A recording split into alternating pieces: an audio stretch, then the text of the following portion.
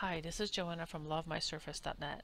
Today I'm going to show you how to delete Internet Explorer 11 cache upon exiting the browser. We published a walkthrough a few months back on how to clear the IE10 and 11 history, but some folks have been asking about how to do this automatically so they don't have to do it manually whenever they remember or each time. So if you go to an Internet Explorer in the modern user interface or the Metro interface, you'll see that if you stop typing a website that you go through often, it automatically fills it in.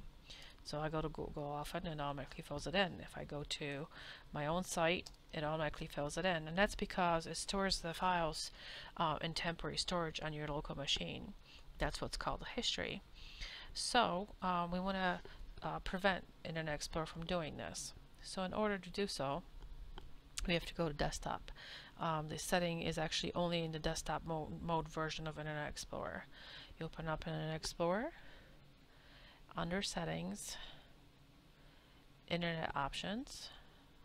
There is a section called browsing history, and we're going to tell it to delete browsing history on exit and also delete any existing history. I have the first 4 or 5 things selected, and that's fine, that's by default.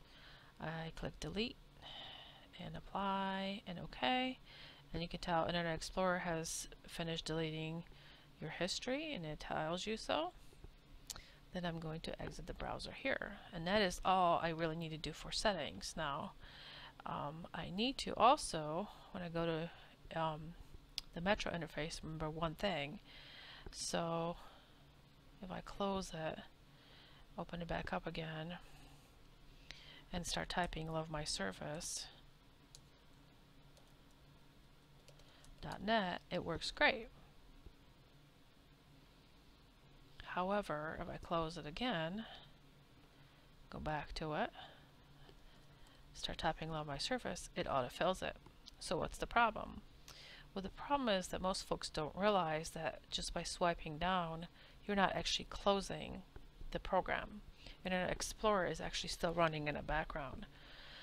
If you want to make sure you close your browser properly, you grab it just as if you were going to swipe it down and hold it for a few seconds. And when it changes to its icon, that's when you let go. That actually closes the program running in the background. So now if I go back to it and start typing Love My Surface, nothing happens because it didn't save it in cache.